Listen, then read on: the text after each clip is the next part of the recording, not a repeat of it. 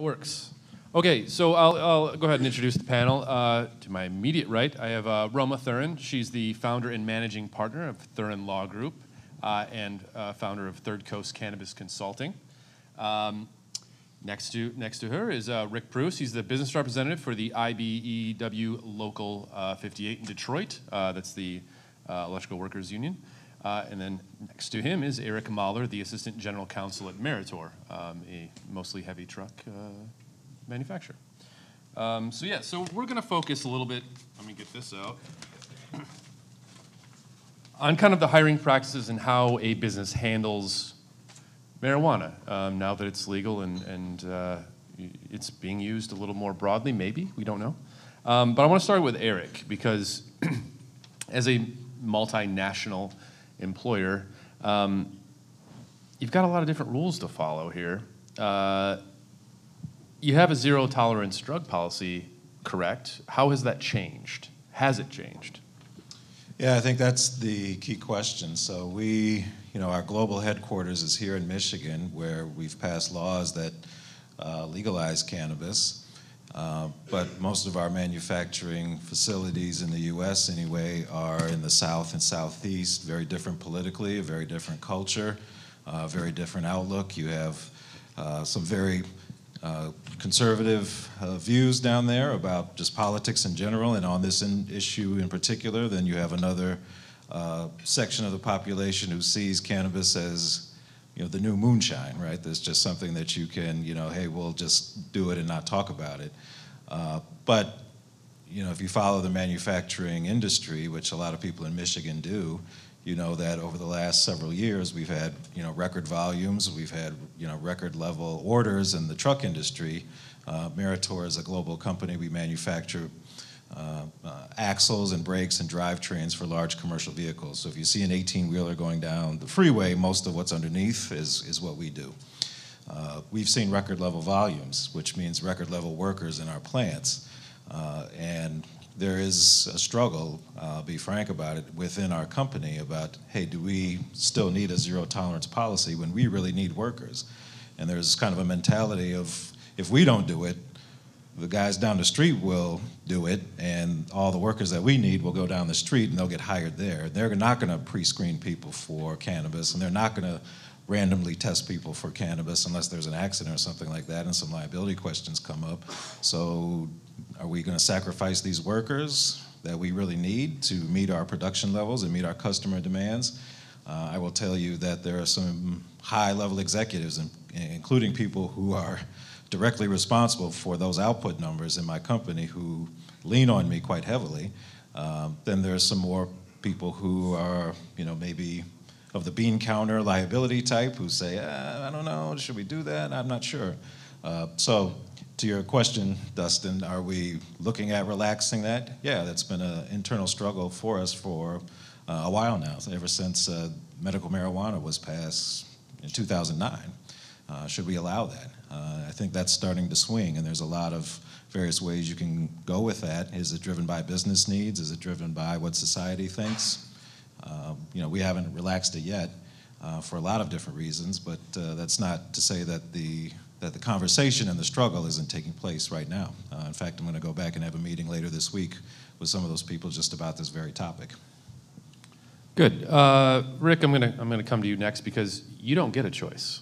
You don't get to set the rules. The employers that hire your union members set the rules. So explain how that impacts your ability to influence what happens to your union members. Thank you. In balance, it's collectively bargained, so we both agree. So sure. Okay. Yes. Sorry. These are collective bargaining agreements that we have. So we both employer and labor agree on what those standards are. And I think we need to put in context why those standards are in place. We're a 128-year-old local union. We've been here for 128 years in Detroit. And just to make sure that people understand that we fought very hard for all the safety standards, before which there was none. And so we fought, as you guys probably know, the history here in Detroit, that this is a very heavily unionized town because of all the industry that we have here. And just think about this. Half of our industry would die within the first 2 years of joining. So it was just a matter of being able to survive. That's why we built a safety industry around us to try to keep our people safe. And with all that money that we spent, time, energy, all these rules that we have in place were written in blood.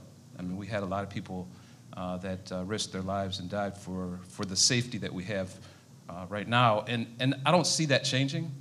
Now that we've built this, I mean, 100 years later, they say, well, good job, we don't need you anymore. Well, there's still those industries that we have still here historically that require a certain level of professionalism that we have, that we spend. You know, we spend here in Michigan over $50 million a year just on training to make sure that our employers, and we're multi-employer, by the way, so one day we might be working at the new Chrysler, the Mack engine plant, and hopefully we have with GM, with the new, now that they're over with the strike, now that we'll have more work over at GM, that we'll be working over there and building hopefully some electric vehicles, so green technology. But yeah, the impact for us, as you'd mentioned first, was that the employers are going to be, I'll say like going over to Chrysler right now, I should say FCA, excuse me for all those, I'm old school, so Chrysler. Everyone knows what you meant. Yeah, that we'll have standards that are already in place, that is zero tolerance. You can't have anybody that is high or drunk or on any drugs. So that's not going to change. It's not going to change in the near future. But I would say to Eric, you know, if you need help, we would love to help you with getting more people on the job. If you need some assistance, if you're having a hard time, we'd love to help with that. Sure. Okay, Roma, I want to come to you. This is obviously complicated, right? It's not an easy thing. So when a business is designing a drug policy or reviewing their drug policy, what are sort of some of the legal aspects they need to consider? I mean, I know this is sort of the basic part that people need to get right. I kind of want that to be out there. Yes, excuse me, good morning. I would like to just start off by making it very clear that even when there is a drug test, our individual employee is tested for cannabis or THC, there's no correlation specifically that it means that that particular employee is impaired and they do not have the ability to perform that particular job duty. As was mentioned, they may have used cannabis off-site, off the employer's workplace, in an off-duty time when they were on the weekend, when they were just doing their regular daily activities. It's important for the employer to get it right because there may be their rules and regulations or their workplace policy may contradict some protections that the employee may have, depending on the particular state.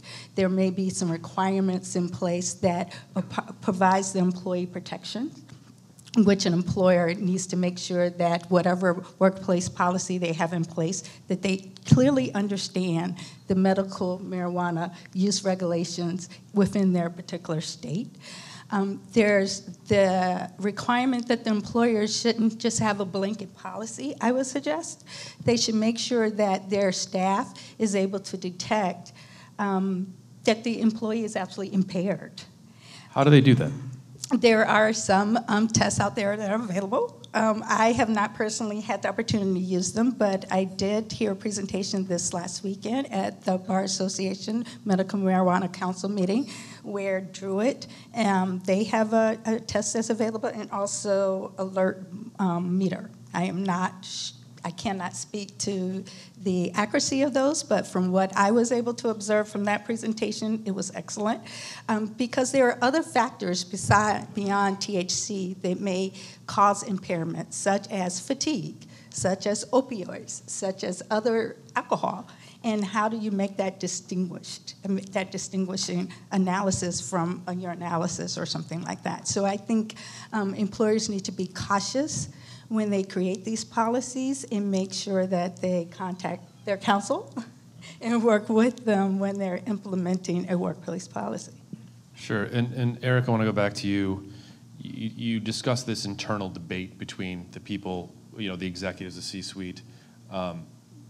Who wins? I mean, it's a very complicated subject. So is it just the loudest voice in the room wins, or I mean, because you've been sitting on the fence for quite a while, right? Because the Medical Marijuana Act was 2008, so it's been 11 years, and now recreation on November 1st applications start. The availability will grow soon. A decision needs to be made soon, right? No, it's a good point. My advice to people who have asked me this within my own company and others is let's follow the law first of all, and I think what you're going to find is probably a more refined, nuanced policy. Not that we're going to let it all in and we're going to keep it all out, but you'll probably find some middle ground as lawyers are. We're going to parse it and go through and then find some kind of middle ground. I think, probably the debate now is, we have a lot of people, we're a heavy manufacturer, not financial services, we're not a PR firm. We have a lot of people who operate dangerous equipment and machinery, lathes, heat treat, if you've ever been in a factory or a plant. I think Rick can probably speak to this as well.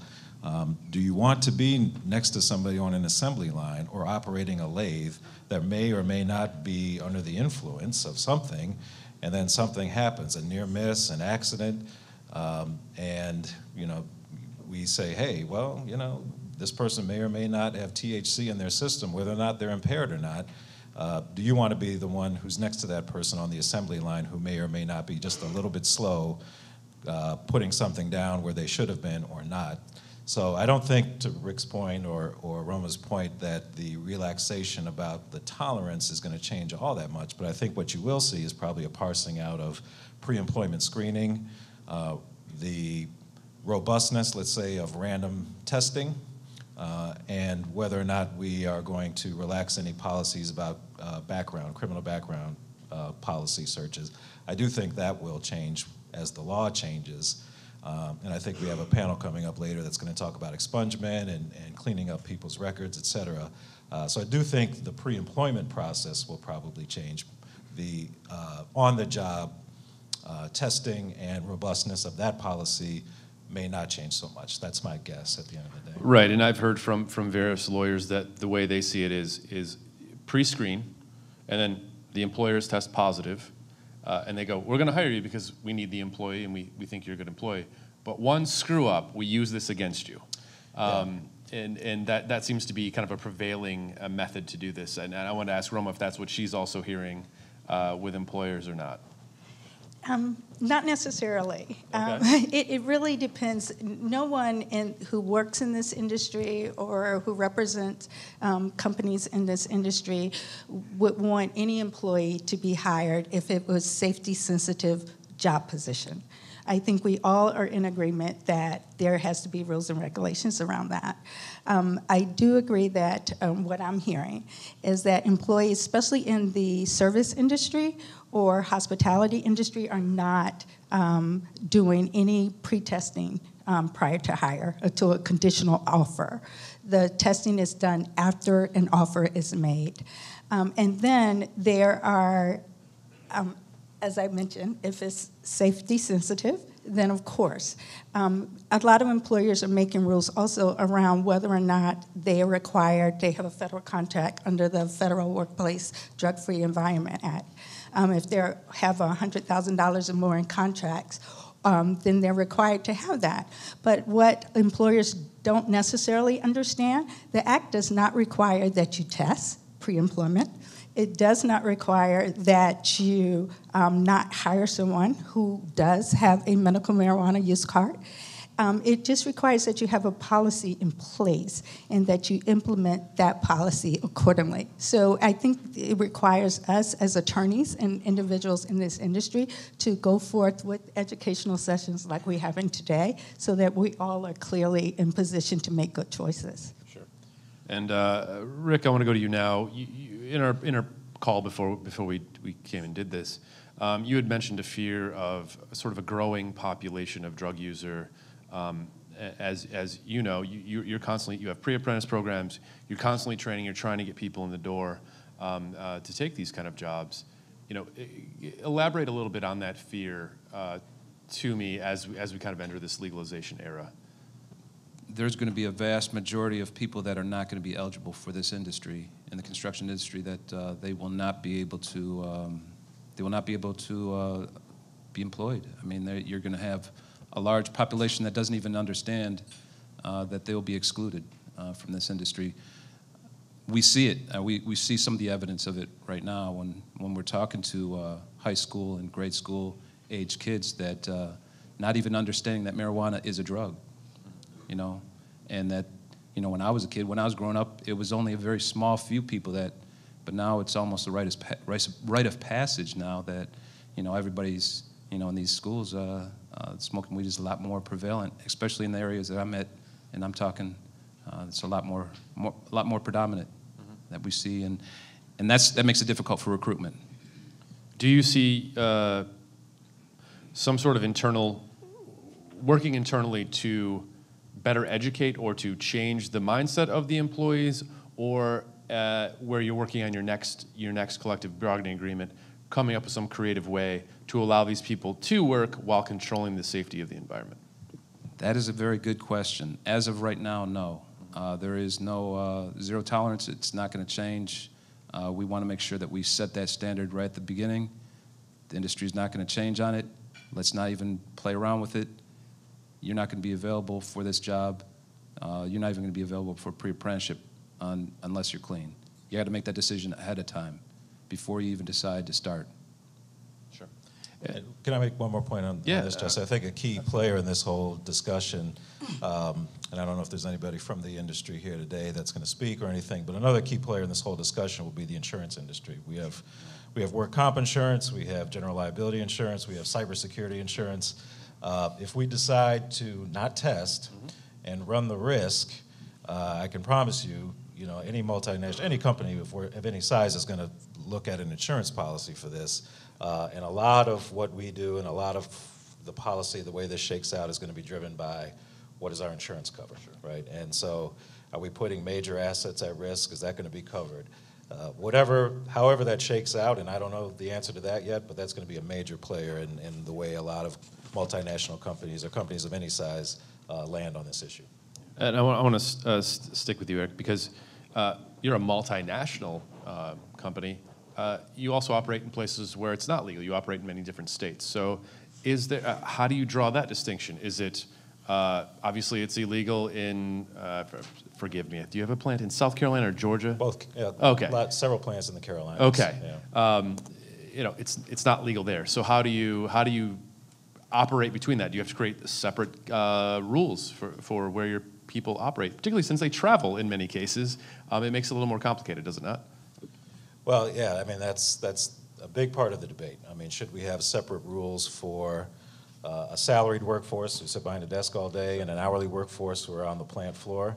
We are largely non-union. We have a couple of union plants, but I've told people internally, you know, the fastest way to unionize is to have one set of rules for the salarieds, and then, you know, we're having a tougher set of rules for you hourly people over here. That will get unions in the plant very quickly. So if you want to reverse that trend and you don't mind unions coming into all our plants, then let's have two sets of rules, right? Love unions, by the way. But I think the conversation that we're having internally is, hey, we should have one set of rules for everybody. We have kind of a random drug testing policy where we test everybody, but to be honest, it's more forcefully applied to the hourly workforce who are involved in operating heavy equipment and heavy machinery every day. I mean, it's just the reality of it. Do we test the salaried people as much? Probably not. I mean, that's just the reality of it. So having different policies for different sites because of the law runs its own special set of liability risks, number one. Two, it sends a bad message to the population to say, hey, these people are going to be treated differently than these people, which has its own unforeseen consequences.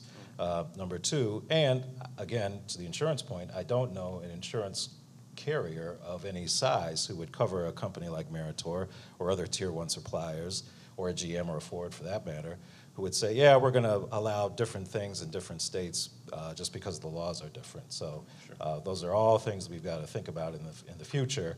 And then who knows what's going to happen with these laws? I mean, if the law changes in the next 2 to 3 years in some of these states, Where it might, we have operations in California.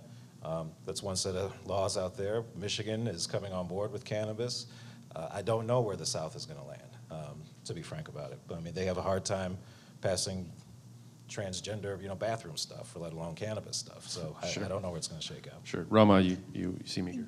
Yes, I did want to briefly speak to it, and I apologize up front in that I cannot cite the exact court cases, but I know that there was a case in Arizona, I believe, against Walmart, in which that particular case, the employee was able to go forward because Arizona had protections in place through their medical marijuana law to protect employees against being discriminated against. So and then there was a Hines case too, which also the employee won that case and was allowed to, because they said it was discriminatory practice for the employer to terminate the employee because of their use of medical marijuana. I would also, Michigan has had a court appeals case in which the employee was terminated and they said that they could not collect unemployment benefits, workman's comp unemployment.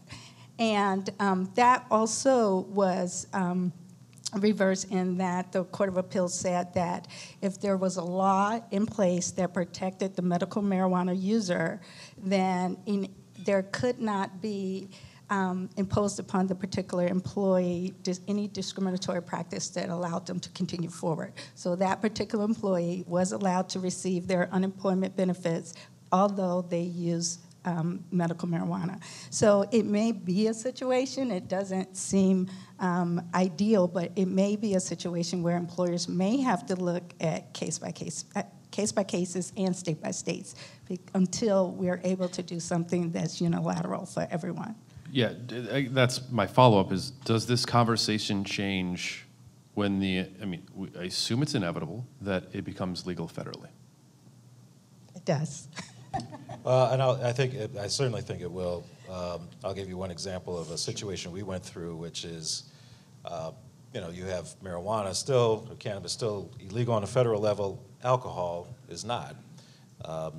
We ran up in a situation in one of our Carolina plants where we had a random alcohol testing policy and a random cannabis testing policy, one of which is legal on a federal level, one of which is not, of course.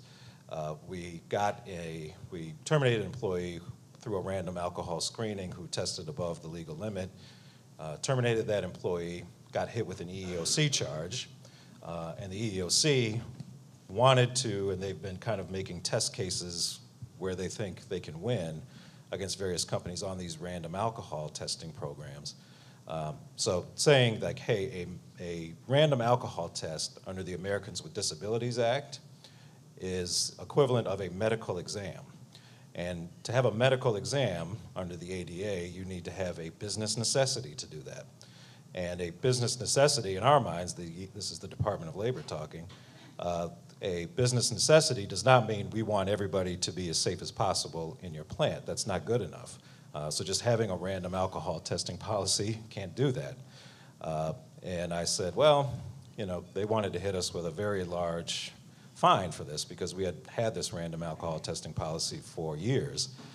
And I argued to them, hey, we, number one, want to make our plant as safe as possible. I think that's a business necessity. They didn't buy that. I said, two,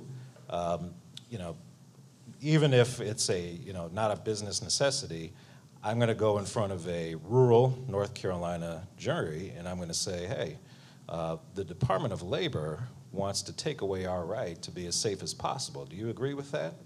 Do you agree that they know what a business necessity is better than we do? So they kind of backed off at that point, and we made it mostly go away. But if it becomes legal on the federal level, cannabis does now become a medical exam under the Americans with Disabilities Act, so that the random testing part is now illegal, do they start, in other words, treating it the equivalent of alcohol? I don't know the answer to that, but it certainly would impact probably our decision making about whether or not we relax our policy or anything like that. So If we don't have if it becomes legal on the federal level and now we're not allowed to test on a random basis, how does that impact employers? How does that impact our insurance? How does that impact our operations? I'm not sure, but I think the conversation certainly will change. Sure, and a lot of people are already getting rid of random testing, kind of anticipation of this, from my understanding. So Rick, I want to go to you. I mean, does the local change or the overall infrastructure of the union? Does their opinion change if it changes at the federal level and the employer level? Well, I don't believe it's going to change at the employer level. Okay. On the federal level, I would just ask all my business partners here and friends here not to try to change on what those safety regulations that we've fought so hard to get, that we don't relax. Those are built in place to protect people, and that we don't try to change that. And I know the momentum. The pendulum has swung very hard left, and people are very, very passionate about this subject. And I don't want to say that we're not an advocate, but I think on the level of construction, we have to have some protection in place for the employees.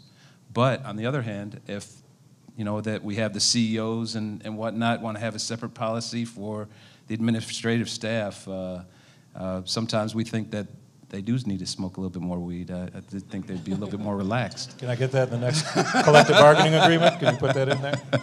We'll bargain for that. Right, and Roma, you had indicated that yes, things would change when we're all speculating here, but inevitably goes legal at the federal level. Explain how what the changes are going to be from a business perspective, or what you're going to recommend to business. Well, what I would suggest is first, if you're going to have a zero-based tolerance, make sure, because of, even right now, because of a Persons or Americans with Disabilities Act, that you have a good faith reason for that zero tolerance policy, because you could be finding yourself in court in arguing against that. I would say get rid of, we probably would eliminate pre-screening prior to employment.